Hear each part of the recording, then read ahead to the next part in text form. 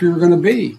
4 more years of Georgia, he's going to find ourselves in a position where if Trump gets elected, we're going to be in a different world. Now, did you watch him on 60 Minutes last night? Did you see yesterday when he called me George? No, I don't know if I like George. Don't know. Not George. What a mess. What a mess. No, he called me George. I don't know if I should be insulted or happy about it. I'm sort of insulted. That's the first time that's happened to me in a long time.